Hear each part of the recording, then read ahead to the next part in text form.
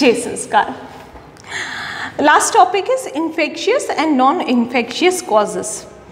As we have seen, it is important to keep public health and community health factor in mind. Health and community health factor in mind. When we think about causes of disease, we can take that approach a little further. It is useful to think of immediate cause of disease as belonging to two distinct types. One group of causes is called infectious agent, mostly microbes or microorganisms. Diseases where microbes are in immediate cause are called infectious disease. This is because the microbes can spread in the community and disease they cause will spread with them. Okay, આપણી આજુબાજુમાં અત્યારે કોવિડનું જોઈએ છીએ કે viruses છે, virus જે છે એ easily પોતાનું ઇફેક્ટ જે છે એ આજુબાજુમાં બધા ઉપર ક્રિએટ કરી શકે. On the other hand, there are also diseases that are not caused by infectious agent. Their causes vary, but they are not external causes like microbes that can spread in the community. Instead, these are mostly internal and infectious causes. For example, some cancer are caused by genetical abnormality. High blood pressure can be caused by excessive weight and lack of exercise. You can think of many other diseases where the immediate cause will not be infectious. જે એનું reason જે છે એ infectious નથી, મતલબ એની પાસે જવાથી કે એમની સાથે રહેવાથી તમને ઇન્ફેક્શન્સ થવાના ચાન્સીસ નથી. The way in which disease spread and the way in which they can be treated and prevented at the community level would be different for different disease. This would depend a lot on whether immediate cause for infection in your causes are infectious or non-infectious. જો infection થાય એવું હોય, એકને હોય ને બીજાને થવાના chances હોય તો એને ઇન્ફેક્શિયસ કહેશું. જો એક વ્યક્તિને ડિસીઝ હોય અને બીજાની અંદર સ્પ્રેડ ન થતું હોય, ફોર એક્ઝામ્પલ જેનેટિકલ એબનોર્માલિટીઝના કારણે કેન્સર કોઝ થાય, સર્ટેન પીપલ હોય એના બોડીની અંદર વ્હાઇટ કલરના પેચીસ ક્રિએટ થઈ ગયા હોય, that is because of જેનેટિકલ abnormality. તમે કોઈ મેન્ટલ પીપલને ટચ કરી જાઓ તો જરૂરી નથી કે તમે મેન્ટલ થઈ જાઓ. So you are understanding that there are certain diseases which are not infectious. मतलब तमने एनु infection लागवाना के infection through थावाना chances छे नहीं. Infectious disease माटे responsible छे infectious agents. We have seen that entire diversity seen in living world can be classified into two groups. This classification is based on common characteristics between different organisms. Organisms that can cause disease are found wide in range of such a categories or classification. Some of them are viruses, some bacteria, some fungi, some single-celled animals or protozoans. Some diseases are also caused by multicellular organisms such as worm of different kinds. So there are also pictures are given to you. First one is a SARS, viruses. And on the top of it there is a scale which is given to you. That means it is of certain micrometers, very smaller in size. Next is a picture of protozoans of Kala-Azar and also the shape of this particular protozoans.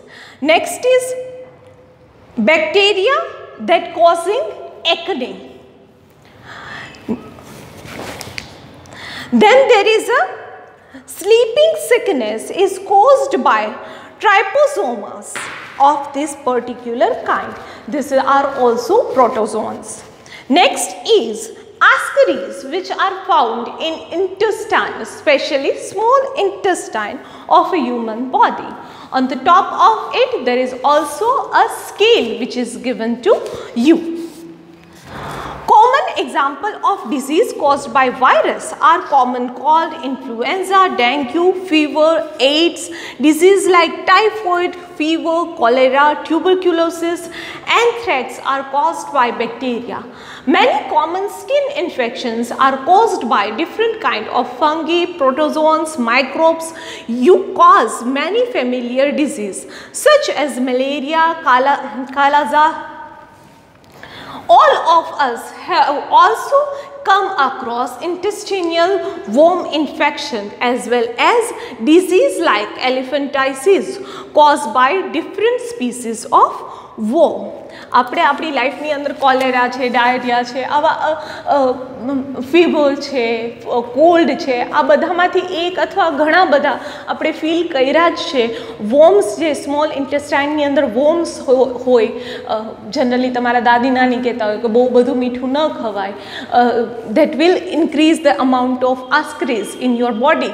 તો આ બધું true જ છે, આપણે બધાએ feel કર્યું જ છે. અને after having this all disease also, we are now healthy.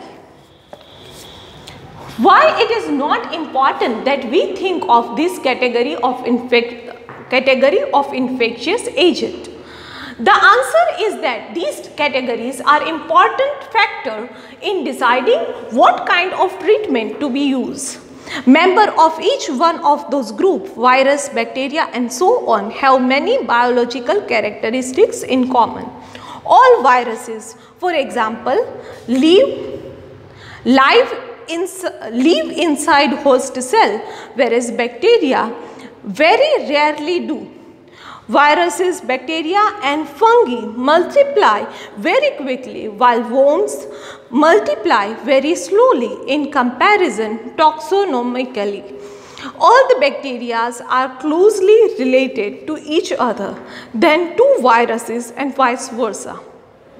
This means that many important life processes are similar in bacterial group but are not shared with the virus group. As a result, drugs that block one of these life processes in one member of group is likely to be effective against many other member of group.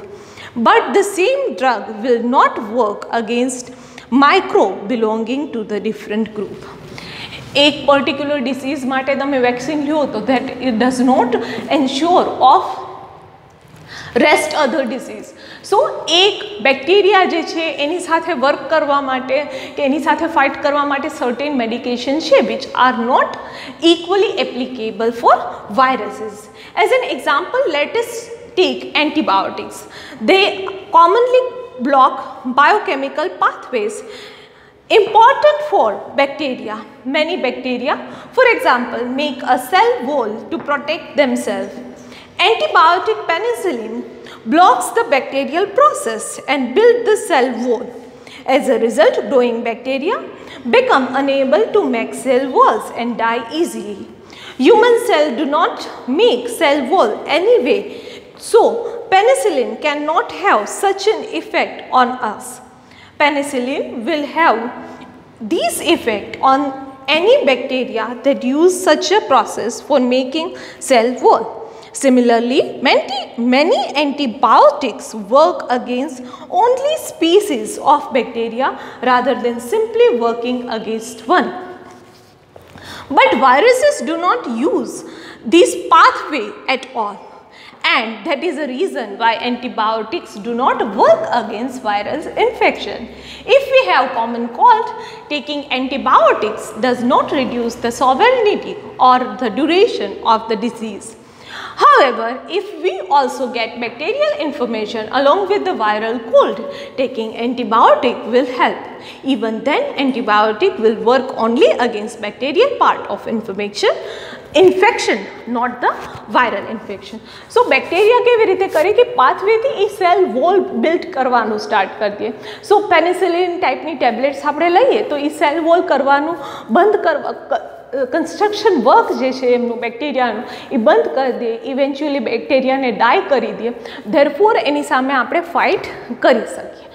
But when we talk about viruses, તો વાયરસને જે medicines antibiotics જે છે એ વાયરસને stop નહીં કરી શકે, but along with virus attack if there is a bacterial infection also, then it will help only to overcome bacterial infection. Activity 13.5. Find out how many of you in class have cold, cough or fever recently. How long did this illness last? How many of you took antibiotics? How long were those who took antibiotics ill? How long those who do not take antibiotics ill? Is there a difference between these two groups? If yes, why? And if not, why not? So basically virus through spread થયેલા disease હોય એની અંદર એન્ટીબાયોટિક્સની requirement ના હોય. Generally લોકોને તો મેડિસિન્સની requirement ના હોય જો ખાલી કોમન કોલ્ડ હોય. બટ ઇફ બેક્ટેરિયાથી સ્પ્રેડ થયેલું કોઈ ડિસીઝ હોય then it requires antibiotics, and if it is because of virus then it requires other kind of treatment. These two, there would be difference in getting recovered because virus takes larger time as compared to bacterial infection, and if both are not treated well then it could be in person could be in lethargic position if the amount of bacterial infection or viral infection is more. Nowadays we are seeing virus infection of corona. So we can easily understand how harmful it may get if we do not get examined ourselves in prescribed time span. That's all for now. Thank you.